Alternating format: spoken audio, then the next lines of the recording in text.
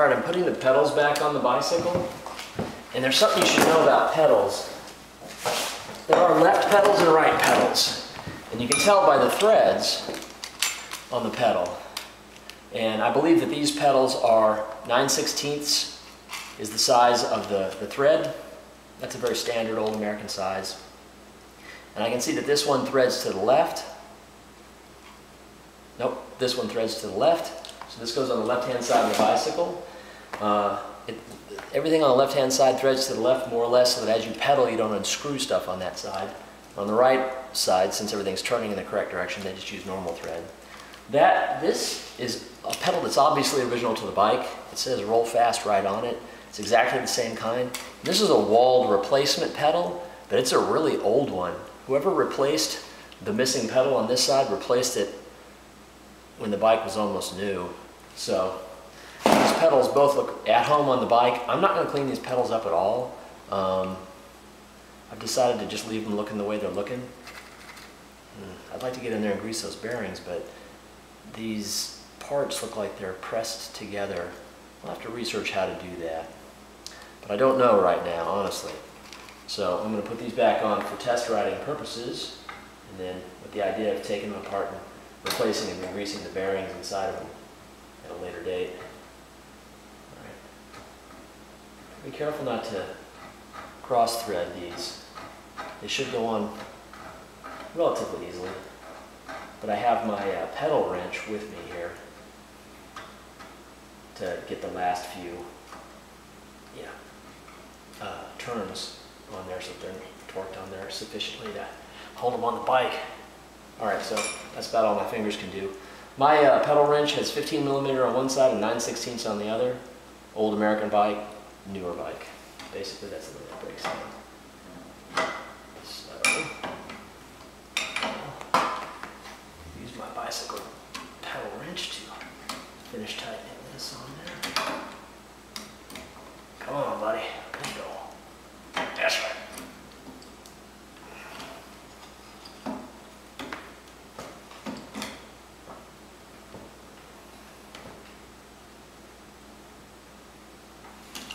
That's good and tight.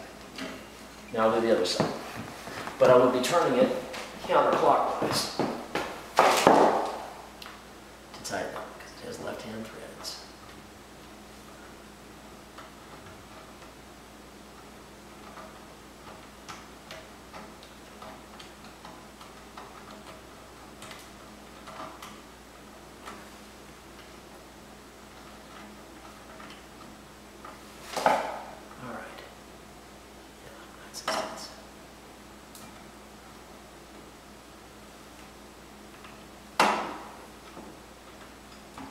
Quite strange to be working with something that has left-hand threads.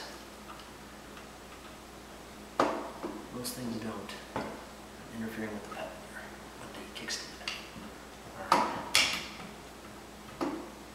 Alright. Arg. Do a bit more of this by hand. There we go.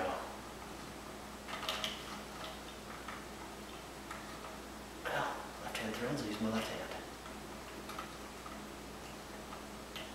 This is what the world looks like to a left-handed person. Arc.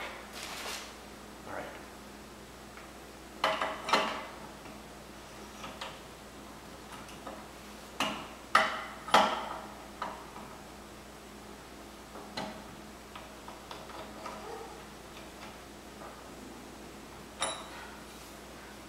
I think I hear my dog coming.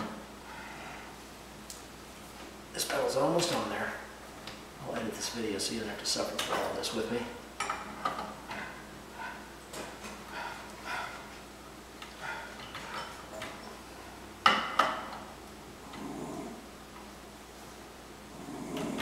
What is it, girl? I think she hears my dog.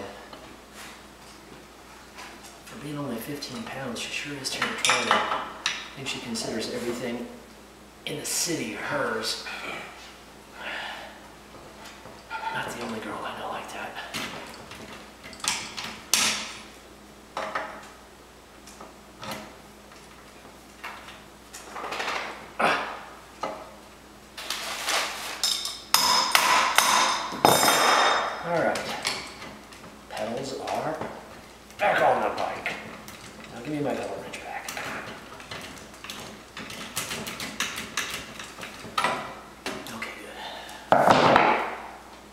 Hoo-ha.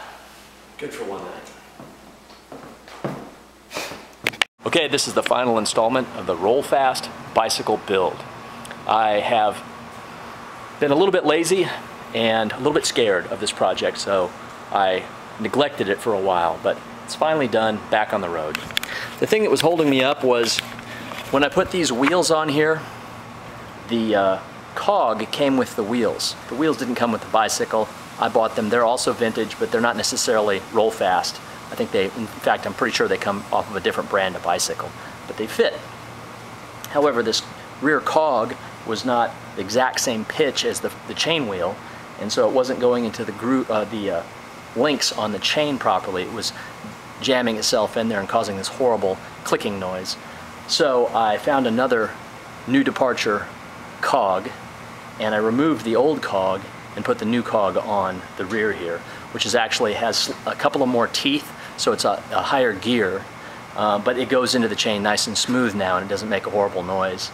The thing that I was scared of was getting that old cog off. It was on there really solid, and I had to tap it with a brass mallet and heat it with a torch and then cool it with ice cubes and use penetrating oil repeatedly until I finally got it to start to turn without damaging it, and then I removed it and put that on there. But I was scared I wasn't going to be able to get that off, so I put this project on the back burner for a while. However, having done that, I bolted everything back together, and she runs true and straight, and she doesn't make any weird noises, and the bike is finished.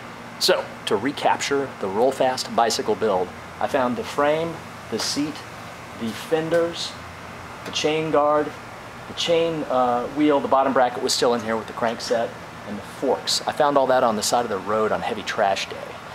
What I've added that's brand new is the gooseneck and the handlebars and the grips and the bell, and I put in new races and bearings in the steering head. I put new cones and bearings in the front hub. I put a new bottom bracket in, and I put a new crank on it. The old crank was bent. Somebody had slammed it into a curb or something, but I put the old pedals back on. I put new bearings and rebuilt the rear coaster brake hub. I put a new old stock cog on it, or rear sprocket, and everything else was just cleaning, polishing, straightening, and now this sucker is ready for the road. So I hope that you've enjoyed the Rollfast bicycle build. I hope that it encourages you to rebuild an old bicycle if you have one around. Remember, if you're doing that, just be careful, go slowly, and don't damage anything that you can't replace that's, you know, an old vintage piece like this. So it's been fun. Thanks. Bye.